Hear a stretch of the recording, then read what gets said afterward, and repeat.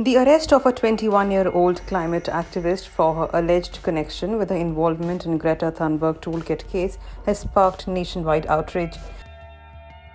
Disha Ravi was picked from her house for questioning and later arrested by the cyber cell team of Delhi police from Bengaluru on February 14. The activist was arrested from Bengaluru on Saturday for allegedly sharing the toolkit related to the farmers' protest against the centre's 3 farm laws. Toolkit is a term activists use for a campaign information document. According to media reports, Greta Thunberg had shared the toolkit, a Google document, earlier this month to lend her support to the farmers' agitation against 3 farm reform laws. In the document, various urgent actions, including creating a Twitter storm and protesting outside Indian embassies, were listed, which were needed to be taken to support the farmers' protest.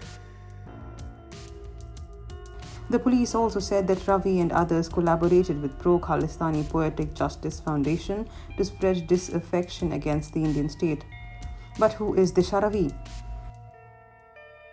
Disha Ravi is a graduate and Bachelor of Business Administration from a private college in Bengaluru.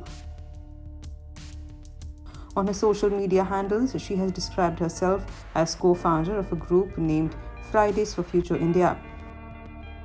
The Fridays for Future India is a movement that started in August 2018 when teen environmental activist Greta Thunberg went on a strike demanding action on climate change.